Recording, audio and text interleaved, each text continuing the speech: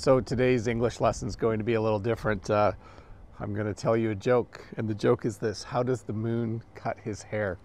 I'll let you think about that for a bit. You'll understand why I'm asking this joke in about 3 seconds.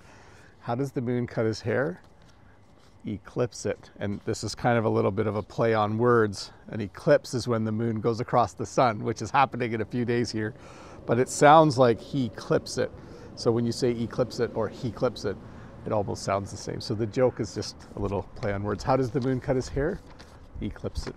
Hey, I don't have a comment to respond to today. Sorry about that. Or a second phrase. I just thought I'd pop out and talk to you for a bit about things that are happening. So yes, I'm going to try and do a live stream on my other channel on Monday, April 8th about the eclipse. So hopefully you can make it to that.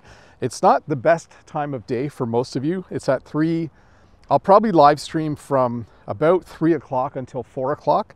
The eclipse will have already started, but I think we have total darkness from 3:20 until 3:24, something like that. I'll try to start at a good time. I might start a little earlier than 2 o'clock, but it's happening right here. So I'm really looking forward to that. Why don't I have a comment to reply to?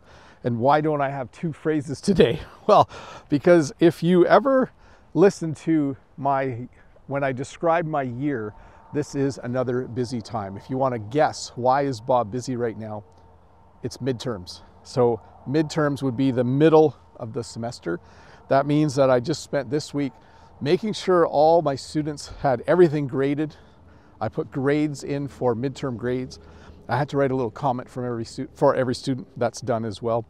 So it makes my week a little busy. It's not overwhelming, but it was busy enough that when I got to this point in the day, I thought, you know what? I'll just go outside and tell a joke and kind of explain my busyness. I used to apologize when I'm busy. I don't do that anymore because many of you have said, don't apologize, Bob. You make lots of really good lessons for us. And sometimes having 1 or 2 lessons late or sometimes skipping a lesson isn't a big deal. I don't really like skipping them. But anyways, I hope you're having a good week. I hope you have a good Friday. I hope that you understood the joke and hopefully you can tell it to someone else. And I hope to see you on Monday in the chat. I'll have my Eclipse glasses on, so I'm not sure if I'll be able to read the chat, but hopefully I see you there. I'll probably schedule the live stream sometime. I'll schedule it Sunday with the exact time that I'm going to start on Monday, and be prepared that I might start a bit early. I don't know a lot about eclipses, so I'll have to kind of play it by ear. There's a good phrase for you. Maybe look that one up. I have to play it by ear. Anyways, thanks for watching. See you in a couple days with another short English lesson. Bye.